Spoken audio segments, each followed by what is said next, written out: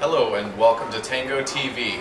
My name is Marcus, I'll be your sommelier tonight, and joining us this evening is Dave Steiger. Excellent. Thank you, Dave, for joining us. We will be exploring Pinots from around the world today. Starting with Trapiche, which is an oak-aged Pinot from the Mendoza region in Argentina. Mendoza being a region where it is at the base of the Andes, so you get the maritime influence coming over, you get the breezes, but you don't actually get the influence of the actual ocean because it's all stopped by the peak of the Andes. So you get the cool breezes coming over, and that helps keep the climate cool so you can grow grapes like Pinot Noir, versus down further into the Mendoza region in the base where it is more desert, and you get the hotter climates, which is why Malbec grows so well down there. So we're going to start and just taste, and one thing that we like to do is there's a little phrase called FEW, fruit, earth, and wood. So we'll start with what fruits you taste in here, and then we'll go on from there. So enjoy.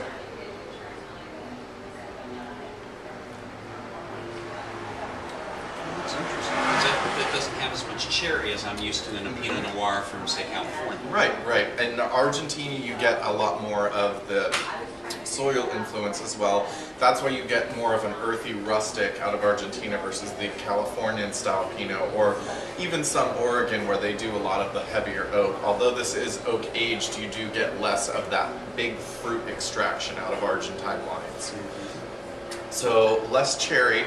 I would say almost more, if there is cherry, it's like a sour cherry. Yeah, agreed.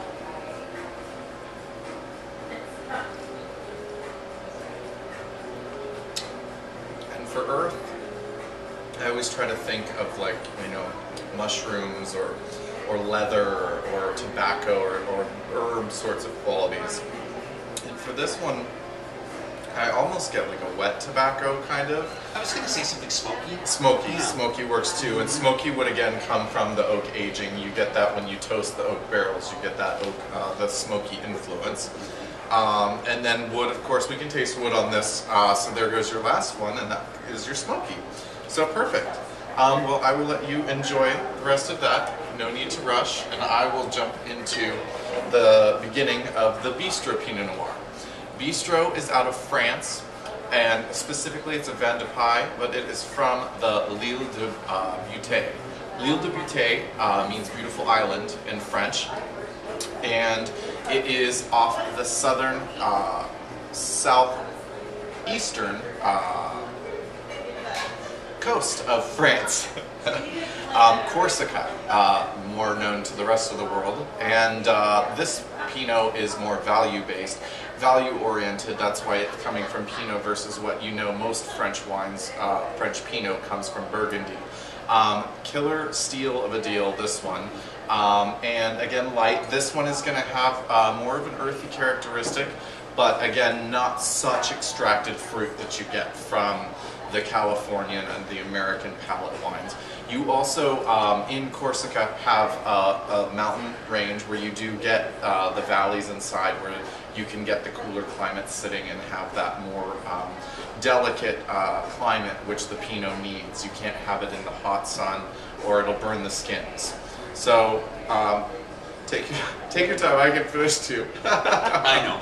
I just want to be ready for it here. So Bistro Pinot, and then again we'll start with the FEW, fruit, earth, and wood. So enjoy that, and tell me off the top what fruits you get off of it. It's kind of almost like an apricot or something, something that you would get off a brandy. Right. Yeah. Well, and that comes true. That's interesting that you say brandy. Corsica being in the southeast, and Brandy Cognac area is in the southwest of France. So you're right there in the same latitude line. So you do get similarities in soil composition, which would give you similarities in your profile of the nose. So very, very good palate you've got going there.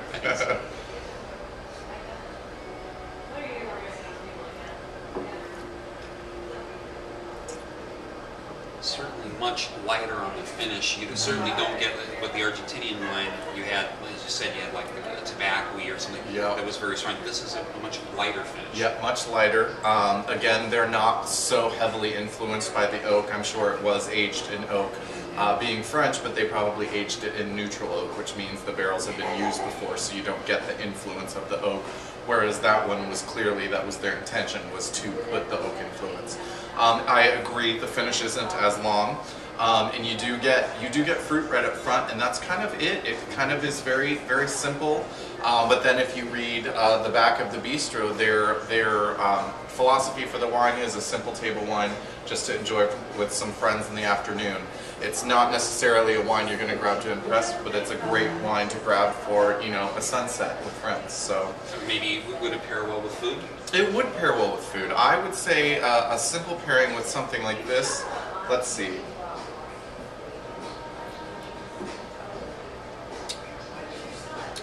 You could go something easy, just like a nice roasted chicken would be good with that. Roasted chicken, some carrots, maybe some potatoes, and you've got a simple, easy wine pairing meal.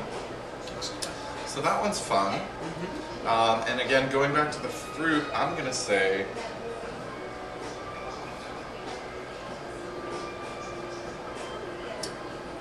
this one has more of a cherry to it than the original, but it's like a dried cherry. It's not like a fresh, ripe cherry.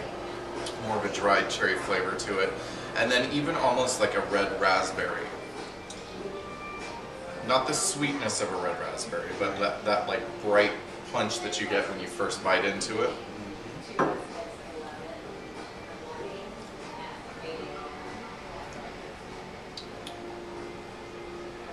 Earthy characteristics in that one.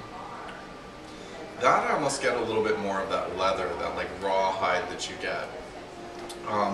Some of the tobacco, but not so much. It would be like a dried out tobacco that's kind of been left for a while. And then wood, again, we're saying lighter on the wood on this one. We're saying it's a little bit more delicate. It's been probably neutral oak aged.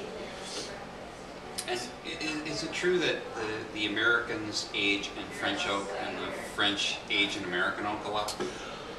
They like to play. I would say that's more true of the American side than it is of the French. I think the French, though they know what it can do as far as the influence with the wine, French tend to believe that French is the way. So I would say you probably get more Americans aging with French oak than you do French aging with American oak.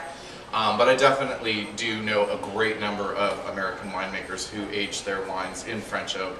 It does give it a bit more of an elegance. American oak is very strong, so you get more dominant flavors usually.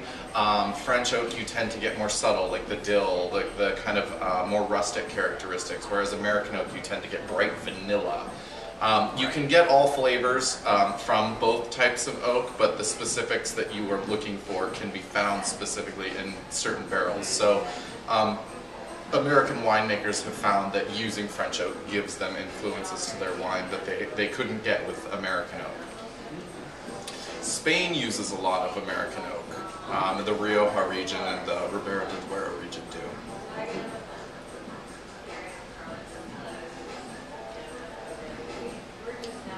Does it even come down to individual barrel makers, what kind of notes Yes, you get? oh, absolutely.